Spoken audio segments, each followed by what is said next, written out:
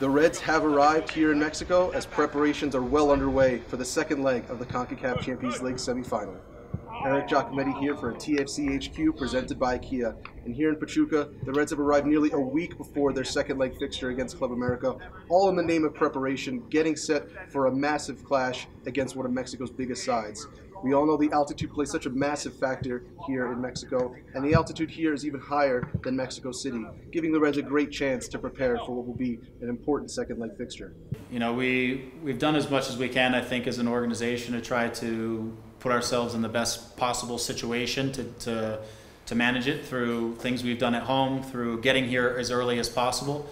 What we felt in the preseason when we were here is every day we were here, we feel a little bit better. You get a little more used to it.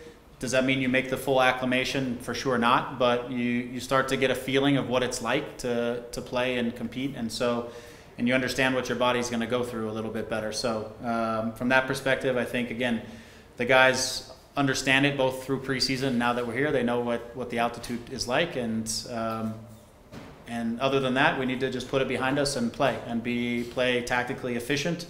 And take advantage of the moments that we can create for ourselves and make sure that, again, we protect ourselves defensively in the ways that we need to protect ourselves. We're coming here to play, to be aggressive. We want to score. We want to go after the game and finish things off. You know, it's a good team. It's a team that if you sit back and if you let them have the ball and dictate how things go, then it can be a long 90 minutes, and so we're going to make sure we step on the field and in a smart, aggressive way go for things.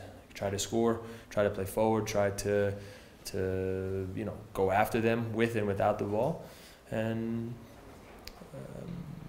make sure that, again, we do whatever we have to do to finish things off.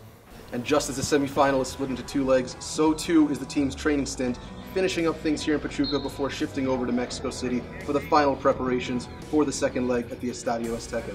You can keep it locked to TorontoFC.ca for wall-to-wall coverage throughout our stay in Mexico.